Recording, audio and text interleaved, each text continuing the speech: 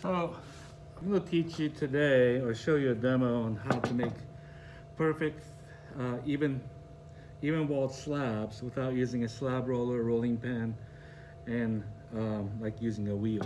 And just taking your block of clay after you wedge it and putting it into a general shape that you want.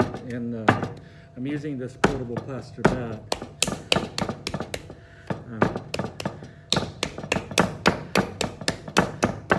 And creating a block of clay like that, and just taking, I have some yardsticks that you got at a hardware store, and laying an even amount on both sides.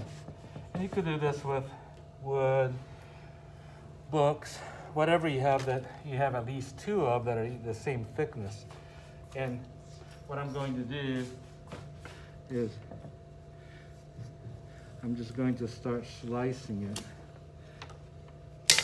and then taking the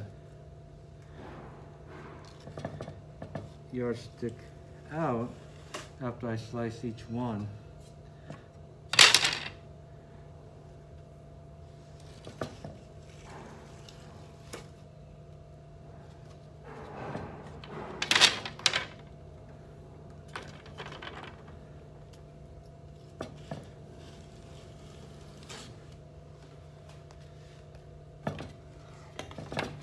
Once you do that, then you should be able to just peel these guys off and have these even thickness slabs that then you can work with.